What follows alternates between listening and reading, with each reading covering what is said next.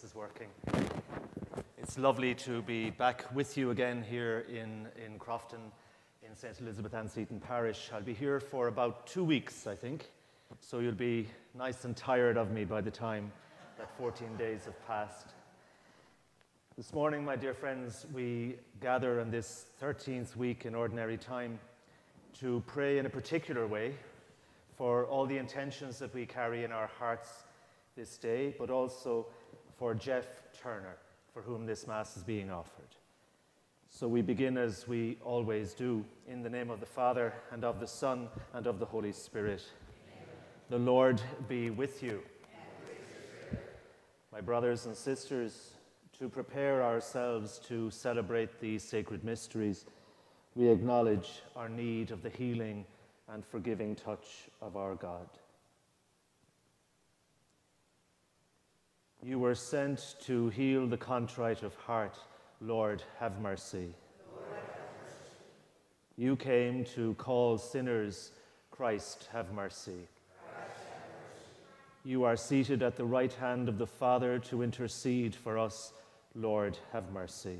Lord, have mercy. And may Almighty God have mercy on us, forgive us our sins, and bring us to everlasting life. Let us pray. O God, who through the grace of adoption chose us to be children of light, grant, we pray, that we may not be wrapped in the darkness of error, but always be seen to stand in the bright light of truth. Through our Lord Jesus Christ, your Son, who lives and reigns with you in the unity of the Holy Spirit, God, forever and ever.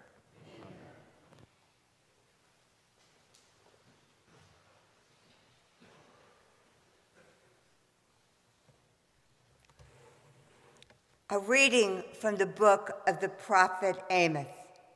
Hear this word, O children of Israel, that the Lord pronounces over you, over the whole family that I brought up from the land of Egypt. You alone have I favored, more than all the families of the earth. Therefore, I will punish you for all your crimes. Do two walk together unless they agree? Does a lion roar in the forest when it has no prey? Does a young lion cry out from its den unless it has seized something? Is a bird brought to earth by a snare when there is no lure in it? Does a snare spring up from the ground without catching anything? If the trumpet sounds in the city, will the people not be frightened? If evil befalls the city, has not the Lord caused it? Indeed, the Lord God does nothing without revealing his plan to his servants, the prophets. The lion roars, who will not be afraid? The Lord God speaks, who will not prophesy? I brought upon you such upheaval as when God overthrew Sodom and Gomorrah. You were like a brand plucked from the fire, yet you returned not to me, says the Lord.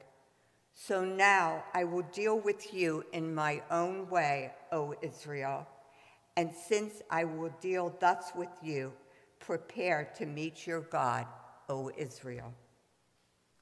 The word of the Lord. Thanks be to God. Lead me in your justice, Lord. Lead me in your justice, Lord. At dawn I bring my plea expectantly before you. For you, O God, delight not in wickedness, nor evil men remains with you. The arrogant may not stand in your sight. Lead me in your justice, Lord. You hate all evildoers. You destroy all who speak falsehood. The bloodthirsty and the deceitful, the Lord abhors. Lead me in your justice, Lord. But I, because of your abundant mercy, will enter your house. I will worship at your holy temple in fear of you, O Lord. Lead me in your justice, Lord. Alleluia, alleluia. I trust in the Lord. My soul trusts in his word.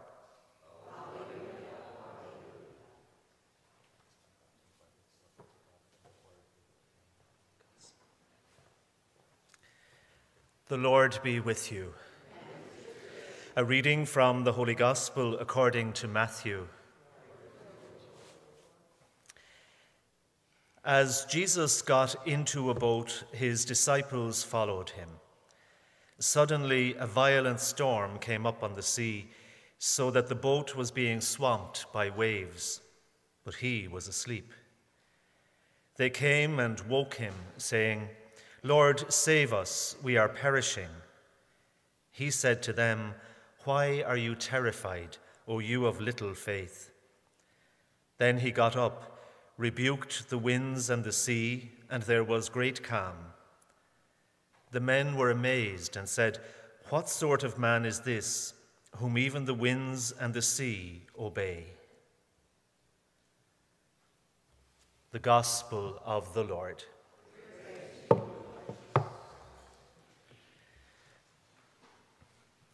So are you expecting a few words? You are? Oh dear, okay. Just maybe a short, very short reflection on these readings from Scripture that we have just heard. Just to remind ourselves maybe in our hearts and minds before we step into the Word itself. We'll have heard some of these stories from the Gospel many, many times. But each time the gospel is proclaimed in the assembly of the faithful, it is as if we are hearing it for the first time.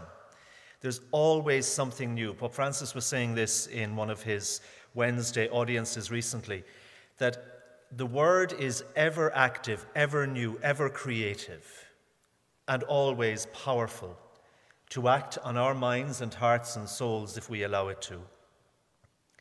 So Jesus this morning invites us to get into the boat with him, just as he invited his disciples to do on the Sea of Galilee over 2,000 years ago. The boat is one of these ancient images for the church. To travel with Jesus through the storms of life, as it were, and to reach the other shore. The other shore, of course, is eternal life. And as we travel, we know this from our own experience, very often we are distressed, upset, disturbed by the events that happen either around us or within us. And there are two things happening here for the disciples this morning. Both around them there is chaos, and within them there is the chaos brought about by unholy fear.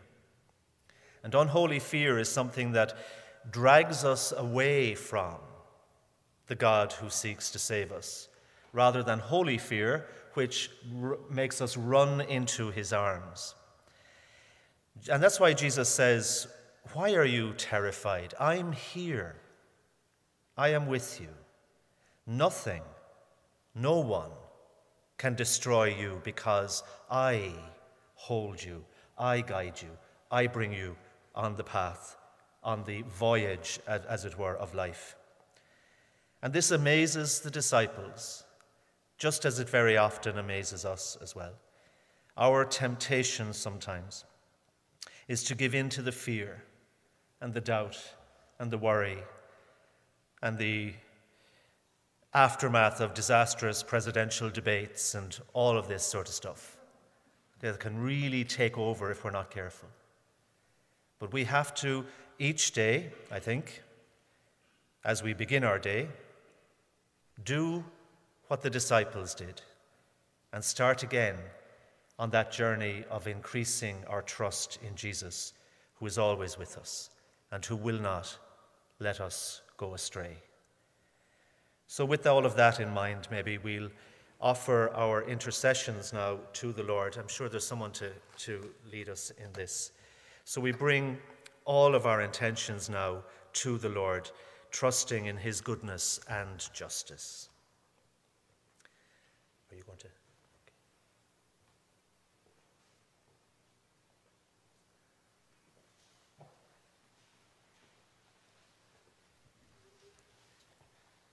For the Church, may the Father of all mercies grant her members the grace to grow in love and forgiveness. Let us pray to the Lord. Lord, hear our prayer. For public authorities, may God be their guide in leading their communities with concern for the common good. Let us pray to the Lord. Lord, hear our prayer. For those in ill health, may the healing power of Jesus bring them relief and consolation. Let us pray to the Lord. Lord, hear our prayer. For this faith community, may the Lord help us live as witnesses to his saving power. Let us pray to the Lord. Lord, hear our prayer. For our beloved dead, may they soon enter into the fullness of God's kingdom. Let us pray to the Lord. Lord, hear our prayer. For Jeff Turner, for whom this Mass is offered, and for what or whom should we pray for today? For the comfort of all who have received our blessed prayer shawls, let us pray to the Lord. Lord, hear our prayer.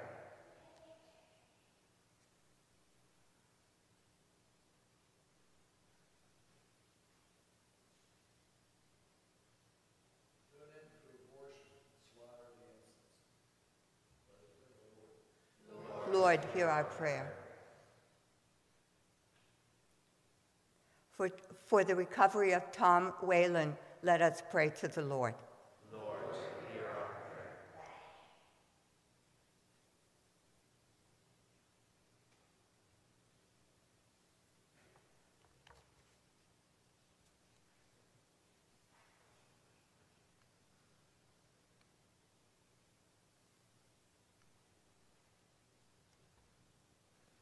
God our Father, we thank you for the gift of faith that allows us to make these prayers with great trust and confidence in the name of Jesus, your Son, our Lord, who lives and reigns forever and ever. Amen.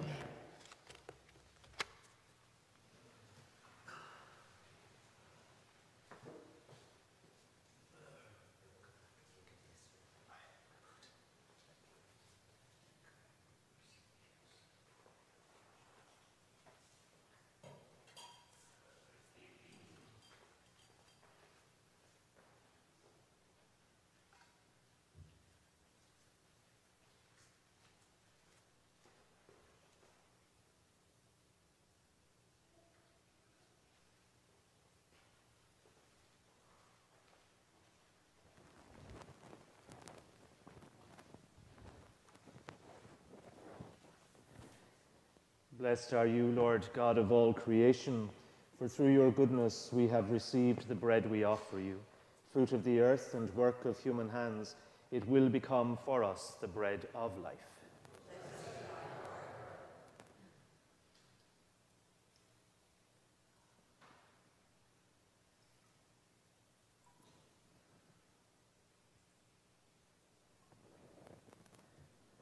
By the mystery of this water and wine, may we come to share in the divinity of Christ, who humbled himself to share in our humanity. Blessed are you, Lord God of all creation, for through your goodness we have received the wine we offer you. Fruit of the vine and work of human hands, it will become our spiritual drink. With humble spirit and contrite hearts may we be accepted by you, O Lord, and may our sacrifice in your sight this day be pleasing to you, Lord God. Wash me, O Lord, from my iniquity, and cleanse me from my sin. Thank you. Pray, brothers and sisters, that my sacrifice and yours may be acceptable to God, the Almighty Father.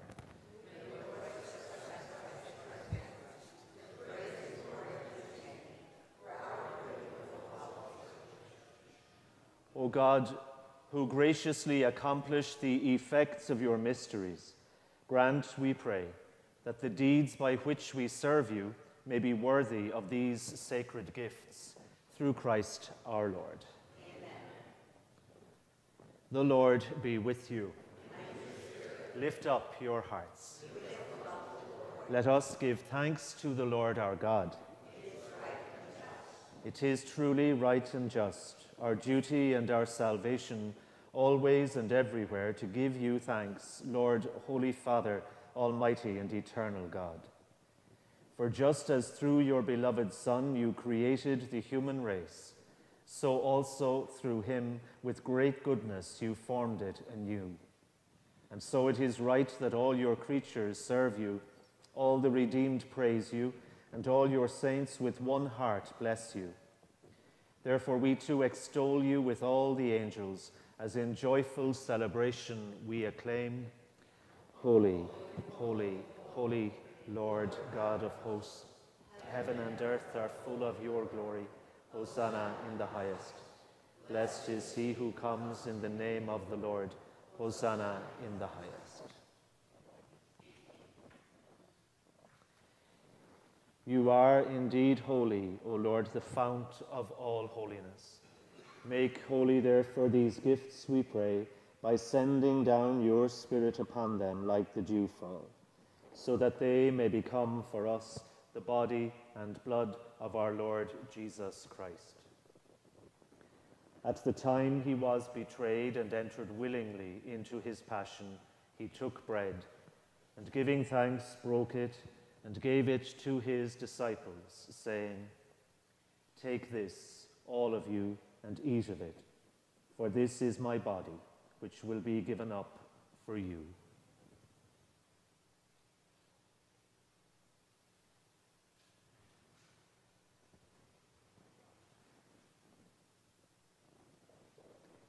In a similar way, when supper was ended, he took the chalice, and once more giving thanks, he gave it to his disciples, saying, "Take this, all of you, and drink from it, for this is the chalice of my blood, the blood of the new and eternal covenant, which will be poured out for you and for many for the forgiveness of sins.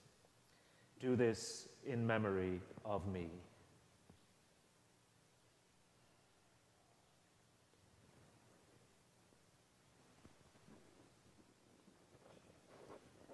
The mystery of faith. Save us, Savior of the world, for by your cross and resurrection you've set us free. Therefore, as we celebrate the memorial of his death and resurrection, we offer you, Lord, the bread of life and the chalice of salvation, giving thanks that you have held us worthy to be in your presence and minister to you. Humbly we pray that partaking of the body and blood of Christ, we may be gathered into one by the Holy Spirit. Remember, Lord, your church spread throughout the world, and bring her to the fullness of charity, together with Francis, our Pope, and William, our Bishop, the clergy, and all who serve your holy people. Remember your servant Jeff Turner, whom you have called from this world to yourself. Grant that he who was united with your Son in a death like his may also be one with him in his resurrection. Remember also our brothers and sisters who have fallen asleep in the hope of the resurrection, and all who have died in your mercy. Welcome them into the light of your face.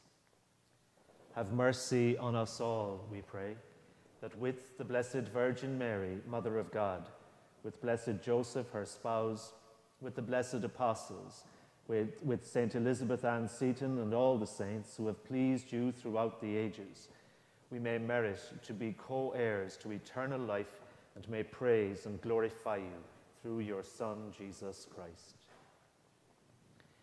Through him and with him and in him, O God, Almighty Father, in the unity of the Holy Spirit, all glory and honor is yours forever and ever. Amen. So at the Saviour's command and formed by divine teaching, we dare to say, Our Father, who art in heaven, hallowed be thy name. Thy kingdom come, thy will be done, on earth as it is in heaven. Give us this day our daily bread, and forgive us our trespasses, as we forgive those who trespass against us. And lead us not into temptation, but deliver us from evil. Deliver us, Lord, we pray, from every evil. Graciously grant peace in our days, that by the help of your mercy we may be always free from sin and safe from all distress, as we await the blessed hope and the coming of our Saviour, Jesus Christ.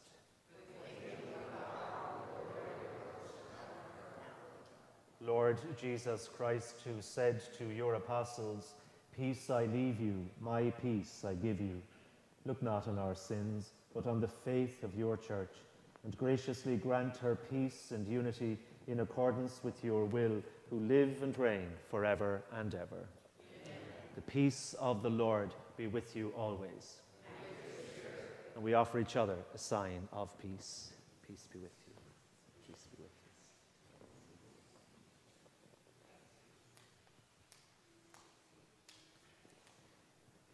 May this mingling of the body and blood of our Lord Jesus Christ bring eternal life to us who receive it.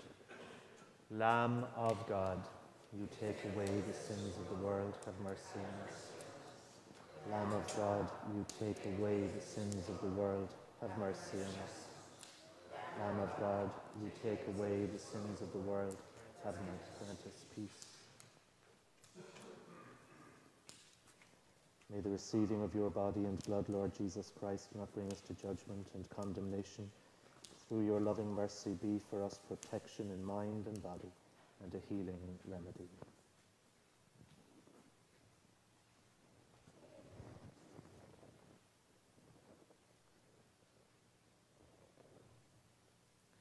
Behold the Lamb of God. Behold him who takes away the sins of the world. Blessed are those called to the supper of the Lamb. Lord, I am not worthy that you should enter under my roof, but only say the word, and my soul shall be healed. May the body and blood of Christ keep each of us safe for eternal life. Amen.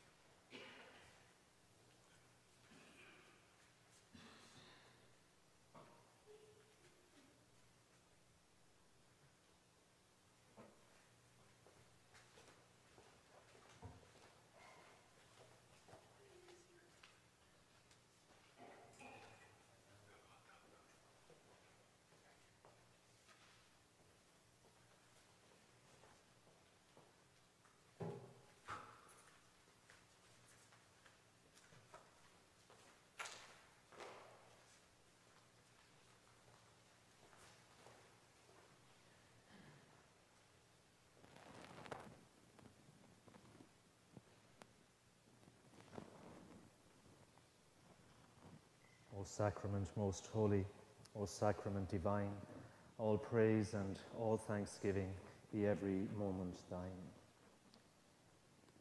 Thank you, God, for the little things that often come our way, the things we take for granted and don't mention when we pray, the unexpected courtesy, the thoughtful, kindly deed, the hand reached out to help us in times of sudden need.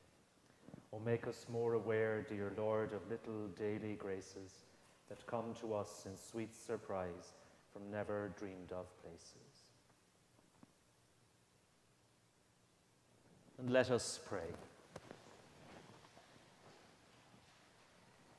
May this divine sacrifice we have offered and received fill us with life, O Lord, we pray, so that bound to you in lasting charity, we may bear fruit that lasts forever. Through Christ our Lord. Amen. The Lord be with you. May Almighty God bless you, the Father and the Son and the Holy Spirit. Amen. The Mass is ended. Let us go in the peace of Christ. And have a wonderful day.